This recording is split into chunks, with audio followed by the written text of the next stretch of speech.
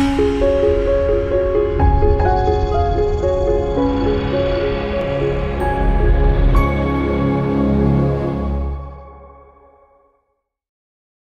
welcome to the show. I'm your host, Dr. Joseph Coppus, and today I'm joined by my guest, Dr. Nick Schmidlkoffer. Thanks for joining me today. Thanks, Dr. Joe. I really appreciate it. I think this is a great idea, and all these podcasts you've been putting up have been really beneficial for us. So. Thanks. And me and Dr. Nick work together downtown, so this is, of course, a special interview for me. Yeah. But Dr. Nick, before we get into the topic of keto, which I know you're passionate about, talk to us about how you got into the field of functional neurology and your interest in this stuff. Of course. So, of course, when I was in high school, I was a baseball player, a football player, and I really wanted to kind of get into sports and help people heal better. I wanted to basically be either like a physical therapist, maybe a medical doctor. Then a chiropractor came into my health class, and I thought, oh, this is something I could do. And of course I looked it up and I saw nutrition was there. And I was like, I really like nutrition. If I'm going to learn more nutrition, that can be helpful, right? Mm-hmm. And so I decided to kind of research it more. And then basically I went pre-med in college to go to chiropractic school and become a sports chiropractor. And it was my second trimester, so just within the first year of school, that I learned about neurology. And I was like, maybe I can do this. And I was like a Biology and Neuroscience double major in college. So it was kind of like I already had an interest in neurology. But when I heard Dr. Carrick talk, I went to a conference in Washington, D.C., and I heard him talk live. And I thought, man, this is something I really want to do. So I got in touch with people that were around school. And one of them happened to be Dr. George Michaelopoulos. So I started shadowing him a lot, and from there, the rest is kind of history. I just started taking a lot of classes and learned as much as I could because I wanted to help people that had concussions. I wanted to help people that had brain issues that weren't really getting it from the medical neurologist or from traditional care. So. Awesome. That's a great story. And today you wanted to talk about the ketogenic diet, right? Yes. Okay. So for those who aren't aware, I'm sure a lot of people have heard about what keto is, or about keto, but can you just kind of break down exactly what keto is? Of course. Mm-hmm. So the ketogenic diet, it's a tough one because it's like this fad diet for weight loss. And yes, you can burn a lot of fat with this diet. But at the same time, this ketogenic diet is all about getting into a state of ketosis. And so nutritional ketosis is basically increasing the amount of ketone bodies in your blood. And there's different rates, but generally if you're on a full ketogenic diet, you get to like 7 to 8 millimoles per liter in your blood. But there's low-grade ketosis, mid-grade, and then high-grade. Mm-hmm. And with this nutritional ketosis, the only way to increase ketone bodies in your blood is to either take them, because there are ketone supplements out there. We could talk about that in the future. Mm-hmm. But the only other way is to decrease your carbohydrate load. And by decreasing carbohydrate load, you are basically putting your cells in starvation mode. And this starvation ability is then going to change how genes are turned on and off, so that you start running on fat. And when you start running on fat, then you start making ketone bodies in your liver. And those ketone bodies can be used as fuel in every cell in your body, except for red blood cells. But for the most part, it's used by the brain. And the brain really loves running on ketone bodies because it's just more efficient in general. Which is obviously very important for the things that we do here, seeing a lot of complex neurological cases. Mm-hmm. So can you kind of break down, can you break down kind of what a typical diet or foods that are acceptable on keto versus some foods that might not be acceptable on keto? Yeah, of course. So basically it's a high-fat diet. We generally look at 70% of your calories from fat, and then maybe like 20-25 from protein, and then about 5 from carbohydrates. So the first thing you have to do is you have to decrease the amount of carbohydrates you have. And that's going to be basically all of your processed foods, all of your breads and starches, most fruits and some vegetables. And so that's like for sure no-goes a lot of times are fruits. There's only a few foods that you really can eat, and we can talk about that more later, but it's basically berries, and then the low-carb like avocados and olives. As far as fats, all fats are good. And the reason why fat is good for us is because we are made up of fat. We actually have, we need 2 essential fatty acids versus like there is no such thing as an essential carbohydrate. And then we have essential proteins or essential amino acids as well. And so with the fats, saturated fat is good. Monounsaturated fat, that's more like from nuts and avocados and olives, olive oil, and then polyunsaturated fats. Now these are the ones that you have either omega-3 or omega-6. And omega-6 are generally more inflammatory, and omega-3 are going to be the ones that are anti-inflammatory. Those are like from fish oil, or the omega-6 ones though. So those would be the one kind of fat that I would say like you stay away from. And those are all from vegetable oils. So soybean oil, peanut oil, sunflower oil, canola oil. Everyone thinks canola oil is a little better, but it's really not.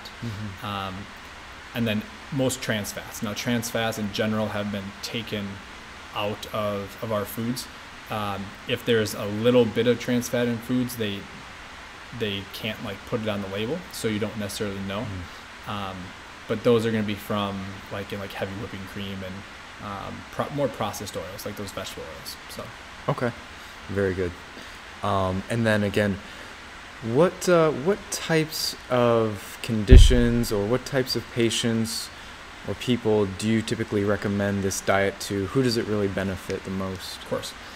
So this diet kind of came into fruition in the 1920s for epilepsy.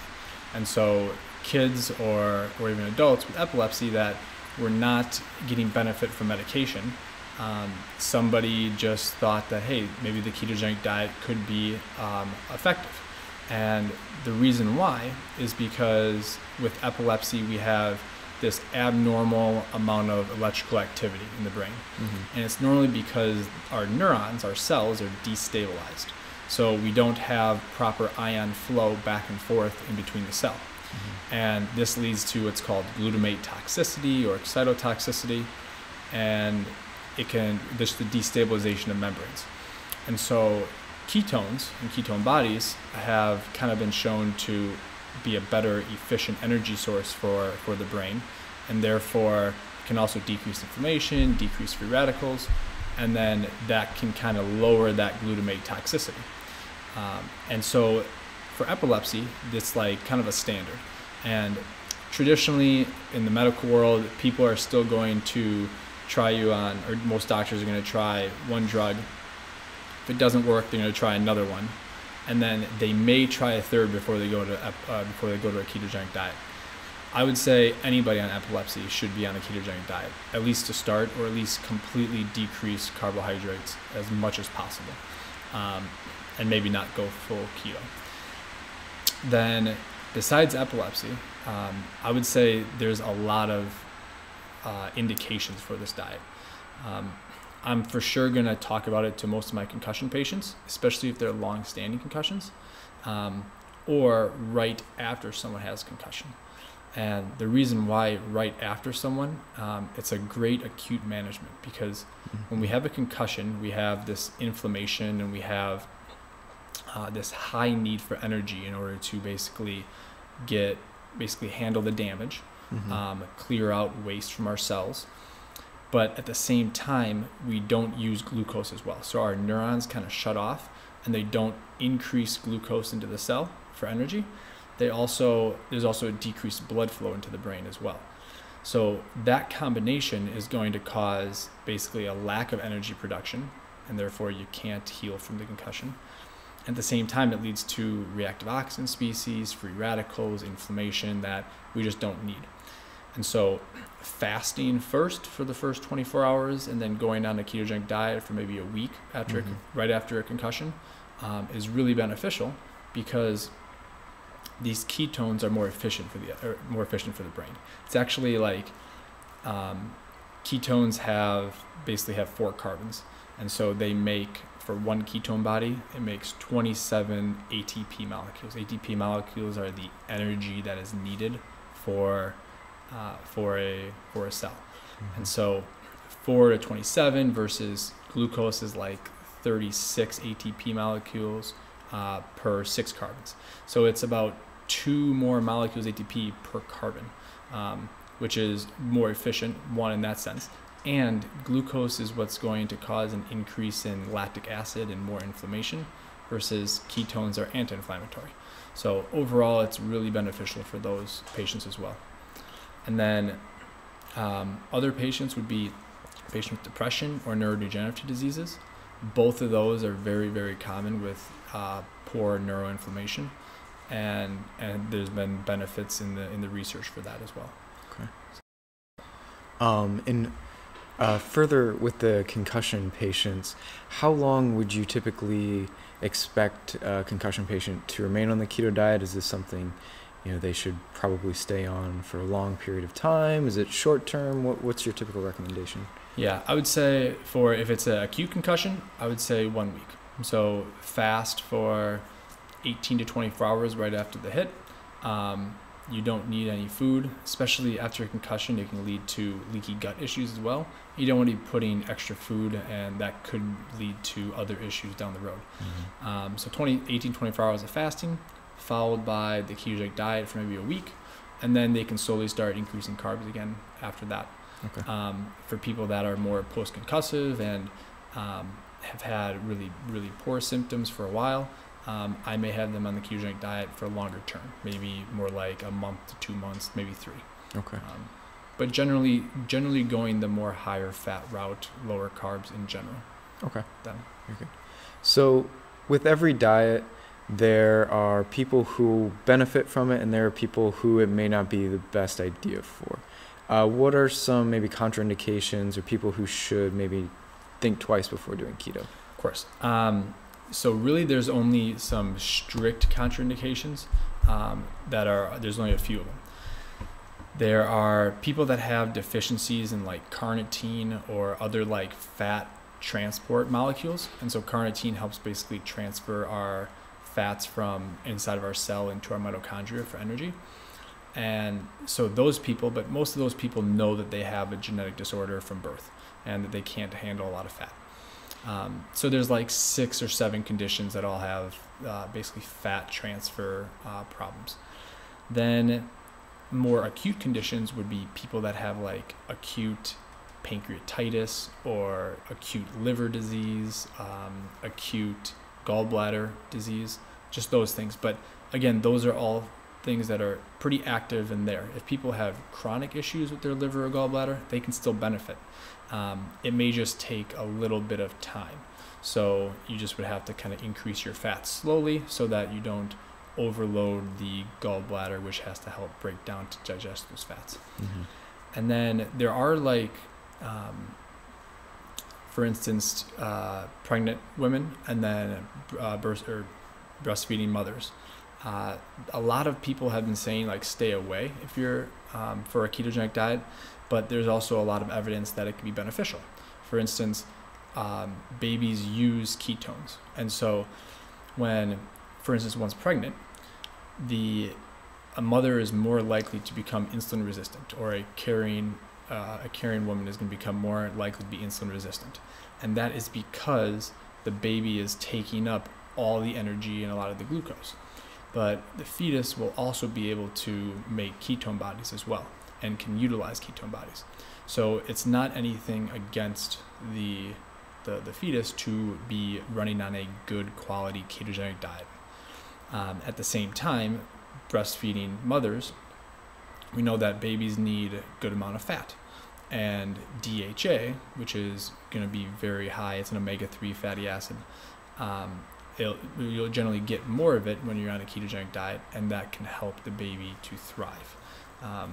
So it's really just something that you got to make sure you have not a nutrients in. So you may need to take a multivitamin. You may need to structure in a way where you're getting good quality vitamins within your food, but it's still very possible. And then the same thing goes to people with thyroid issues. So a lot of people say that, oh, if you have a thyroid problem, you can't be on a ketogenic diet because the ketogenic diet is going to decrease thyroid hormone function. That's not necessarily true. It does decrease how much thyroid hormone is produced from the thyroid gland, but at the same time, because the thyroid hormone is not needed as much for glucose metabolism. So actually your cells, every single cell in your body has a thyroid receptor, and they become more sensitized to the thyroid hormone. Therefore, you don't need as much of it.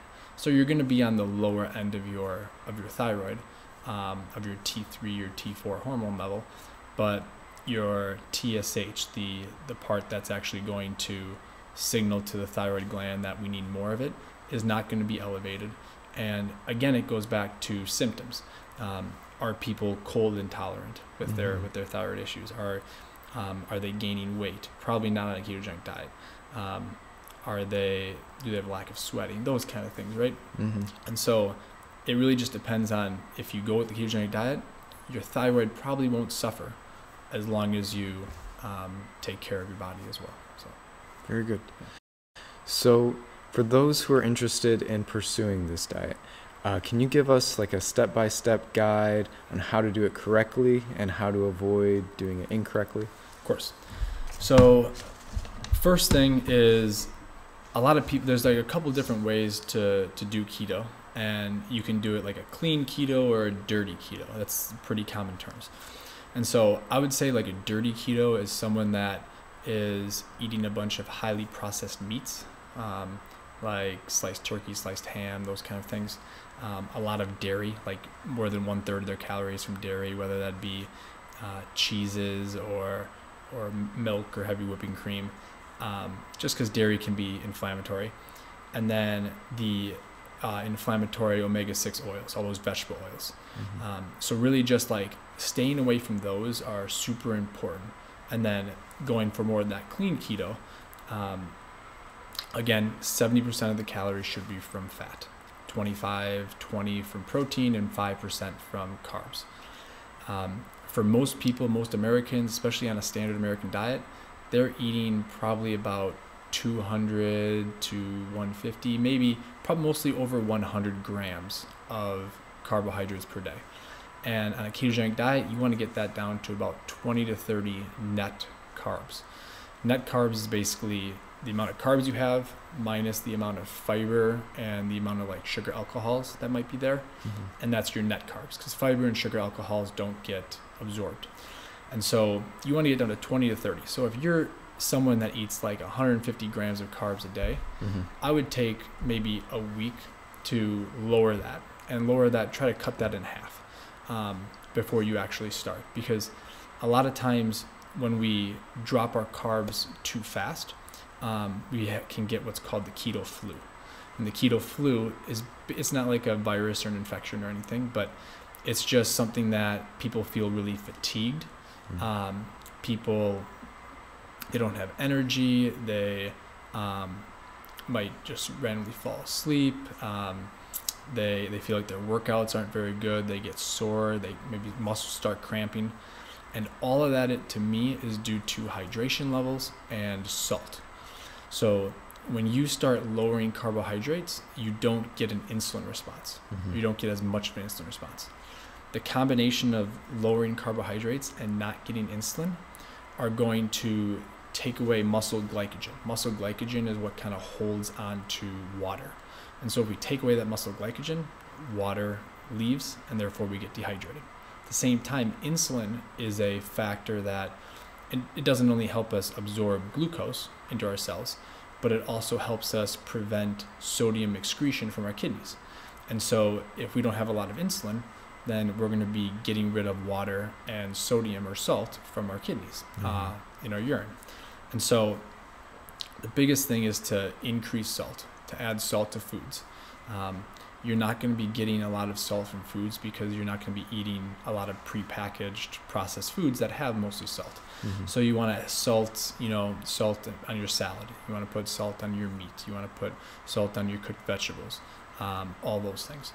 And you probably want to go for about 5 grams of salt a day, which is kind of a lot. It's a little over a teaspoon per day.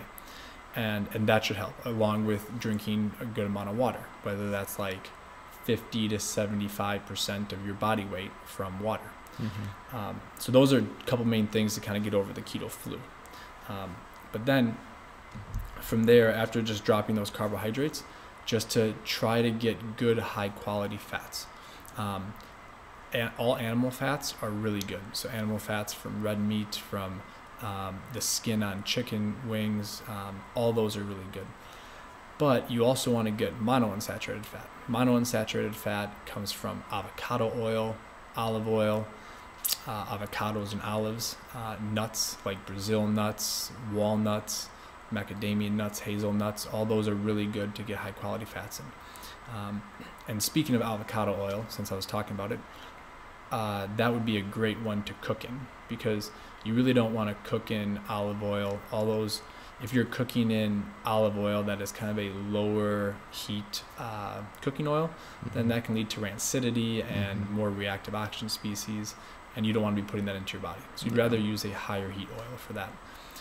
So that's a really good way to get a lot of fats. And then when it comes to carbohydrates, you want to stick to high fibrous vegetables. So spinach, broccoli, kale, asparagus, Brussels sprouts, cauliflower, those kind of things.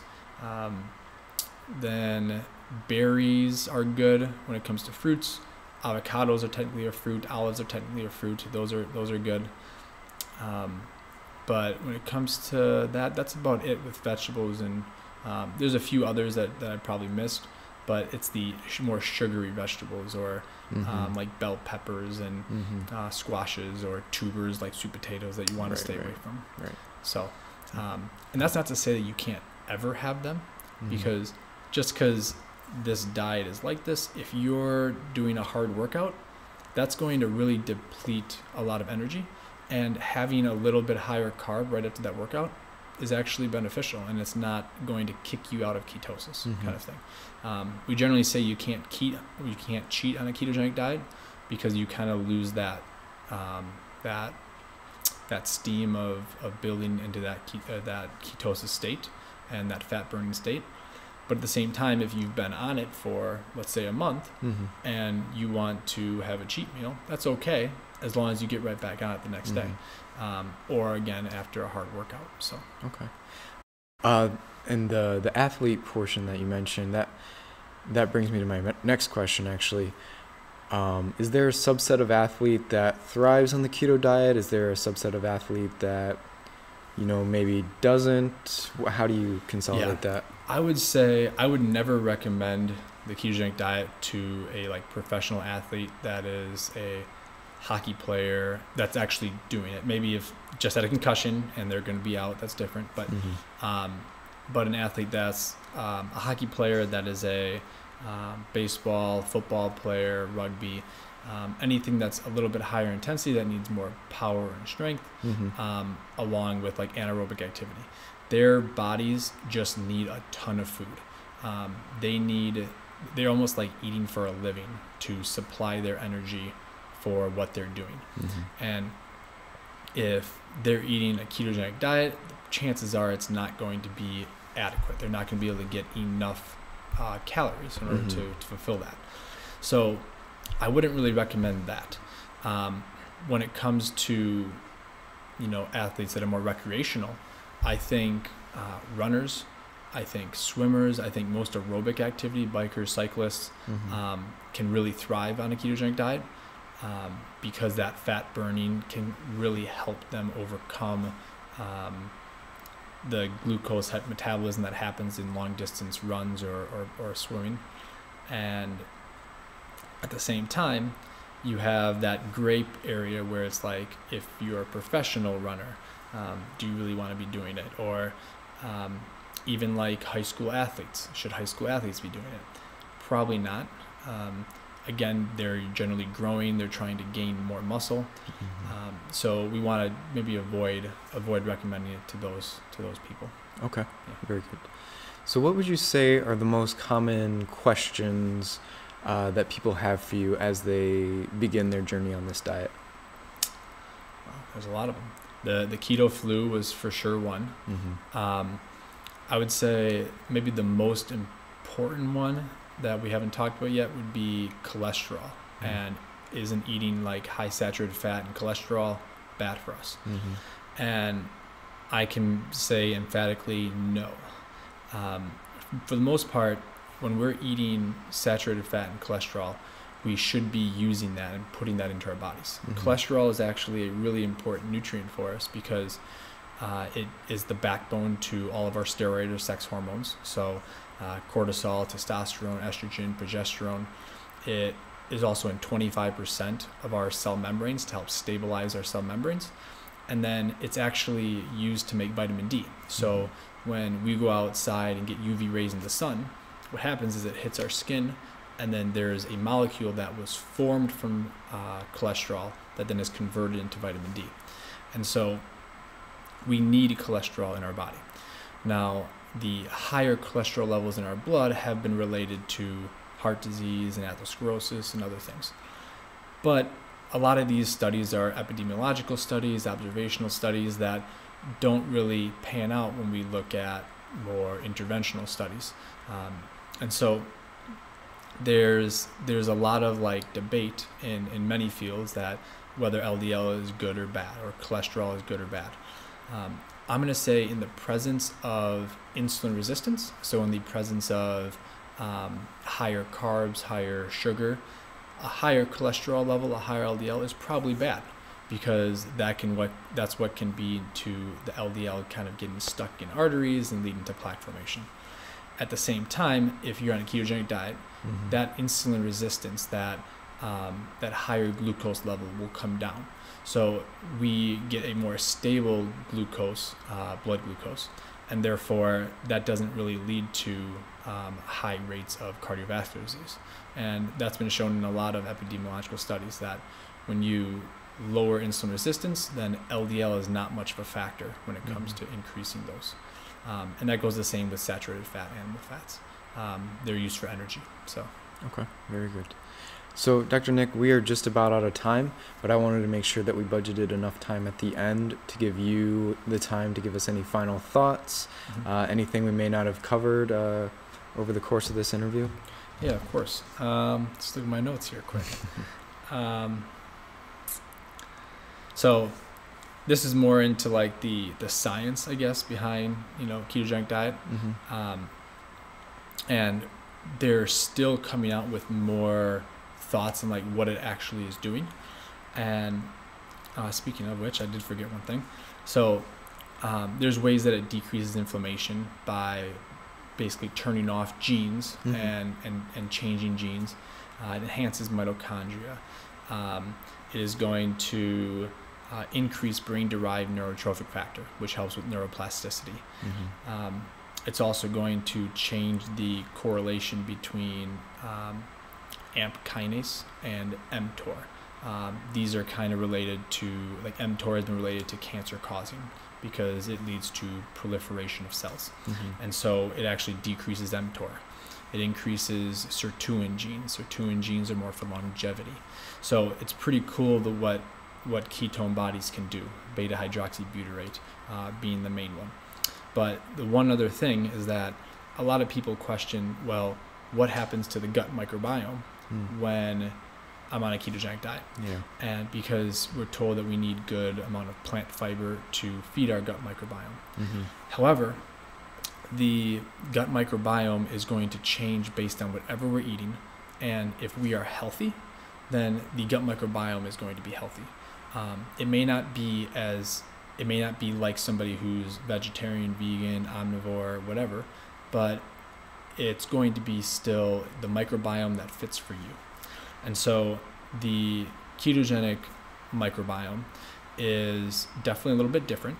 And the beta hydroxybutyrate, those ketone bodies, have actually been shown to go and improve the microbiome function, and also basically feed the cells of our intestines that normally the microbiome would do by feeding on plants and plant fiber. And there's been research in rats and mice that for those with epilepsy, if rats were given epilepsy and given the ketogenic diet, they improve. But if we take all the microbiome out and then put them on a ketogenic diet, they don't get that improvement. So clearly there's something going on, not only with just the state of ketosis, but also the microbiome that is involved with that ketogenic diet. So that's a pretty cool thing. And again, the microbiome is something that we think we know a ton about, but we don't know nearly enough. And there's a lot of research going into it, which is pretty cool and fascinating, but we just don't know enough about it to say whether you have a good or bad microbiome. Yeah, that's very true. Well, thank you, Dr. Nick. So far, this has been fantastic. You shared a lot of great information on a topic that, a lot of people might think they know about, but probably actually don't know as much as they think. Yep. So if people or our listeners and viewers wanted to get a hold of you or learn more about you and what you do, where would they do that? How would they do that? Of course. So obviously we work here together at the Neurologic Wellness Institute. We both work downtown Chicago. And so you can get on our website, the neurowellnessinstitute.com. My email would be dr.nick@neurowellnessinstitute.com. You can also find me on Instagram. I do a lot of educational posts on the ketogenic diet, on high fat, low carb, and different benefits on that. My Instagram handle is at dr.nick, N-I-C-K, Schmeed, S-C-H-M-E-E-D. So very good. All those are good places. Awesome. Well, thanks again, Dr. Nick. This has been great. And then from your host, be well.